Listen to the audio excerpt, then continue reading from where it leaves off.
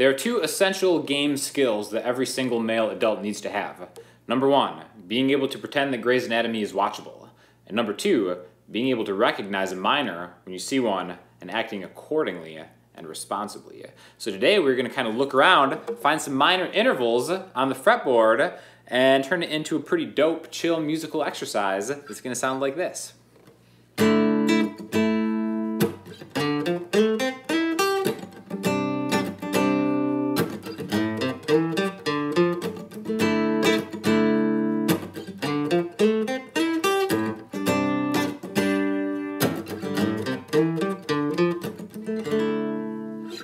So basically, what are we talking about with this minor thing? So any single note in a scale has a chord that goes with it. And as we've talked about in previous videos, the 2, 3, and 6 become minor chords. And the thing that distinguishes a minor chord from a major chord is its third, okay? So let's just take this A right here. If we take the A major scale, we'd go A, B, C sharp, right? So a major third would be right here. Or you could actually, instead of going 4 frets higher, you could go down a string and one back. A minor would be a flat third.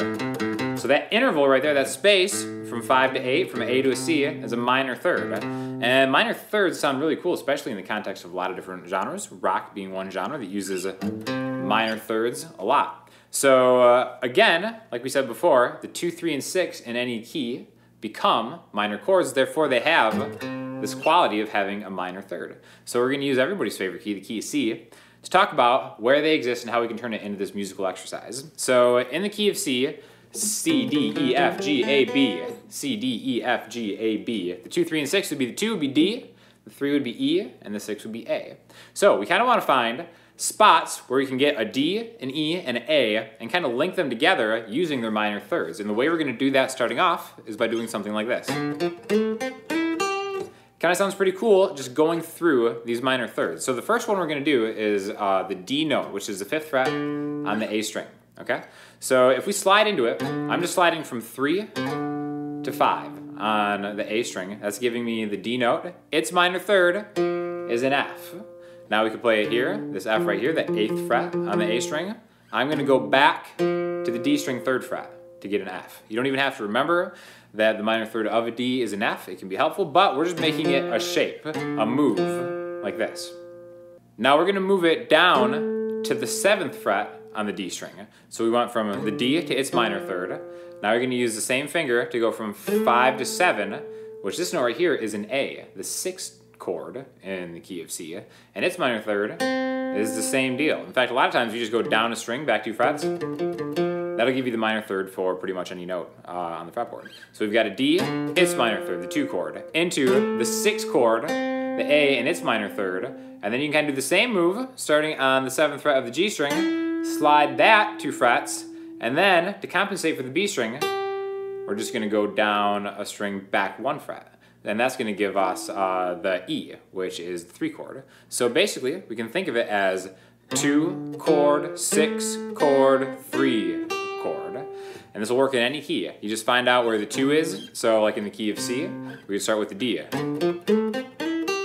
Kind of put them together like that. You can even kind of play them together as kind of like 2-note chords. And they're always going to connect just depending on what key we're in. So it's totally movable. If we want to do something in the key of D, the 2nd note in the key of D is this E. We just do an E.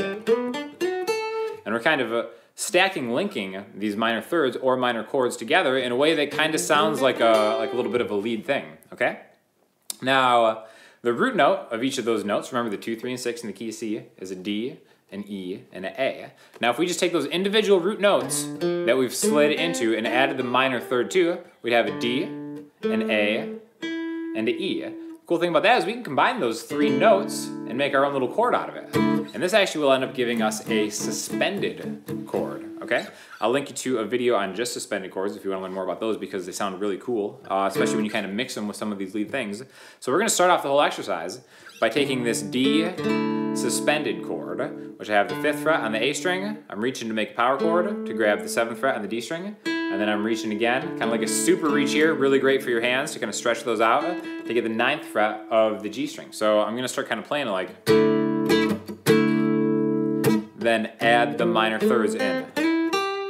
And then I'm going to go to the C note, which again, this is in the key of C we're thinking of. So I'm going to use the same shape, a suspended chord. The great thing about suspended chords, as you're going to learn when you visit that video I'm going to link you to, is that they're neither major nor minor. So I can use the same chord on a D and a C, and it'll sound good in that key, right? There's the C. And now we're going to add a different kind of connection of these same chords, but we're going to start here. Okay, so I'm sliding from the 3 to 5 on the low E string to get a lower A. So here's my 6th chord, doing the same minor third move here from an A to its minor third. That's going to line me up again with that where we started, from a D, but going to an E here. And then I'm going to come back to the D, 5th fret A string, and play the minor third on the same string. Okay, so again, really slow. 5E, minor third, 7A, minor third, up a string to the D, same string, minor third. So C's part here.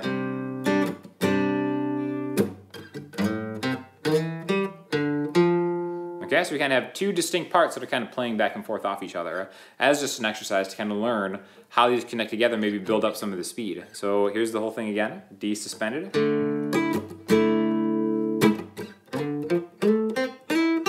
C.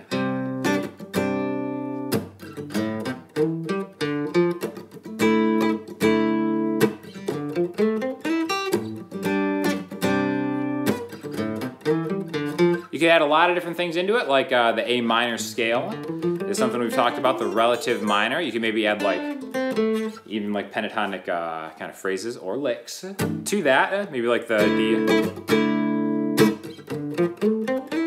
to the C.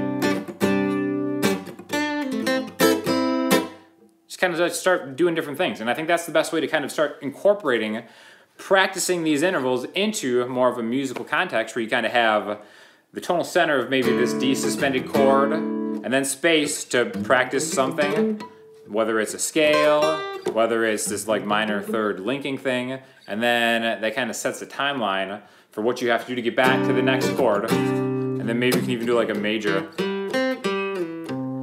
That's the beauty of arpeggios and linking these intervals together.